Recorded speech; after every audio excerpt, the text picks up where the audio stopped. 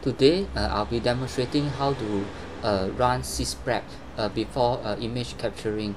This is to ensure that the SID is actually generalized so that there will not be any conflict when you restore the image into another system and having the two systems or three of them in the same domain.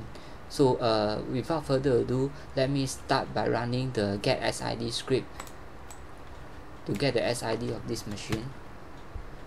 Okay, so this is the SID. So you can actually use this script to check your image restore and deployment to ensure that the image restore has a different SID. So this is the PowerShell script we use to get the SID.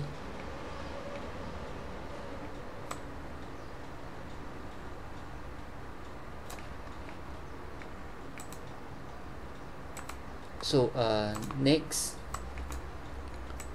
we will begin to run our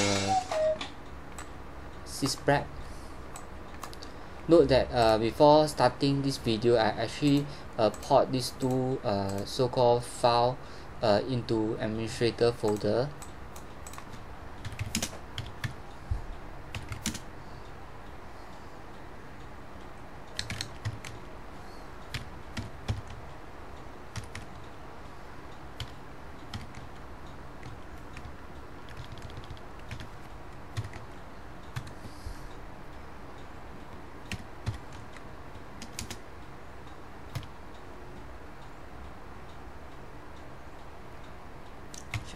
Generalize,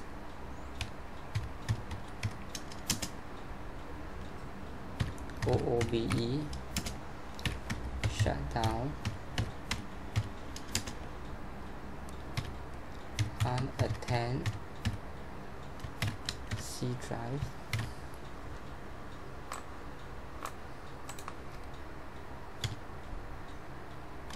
users,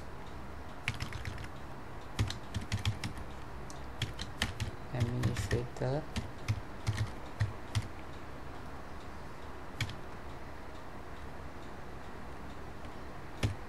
unattended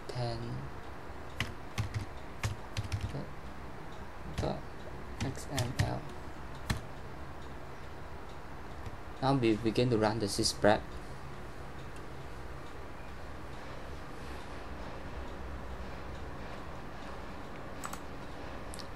So this is actually my unattended file.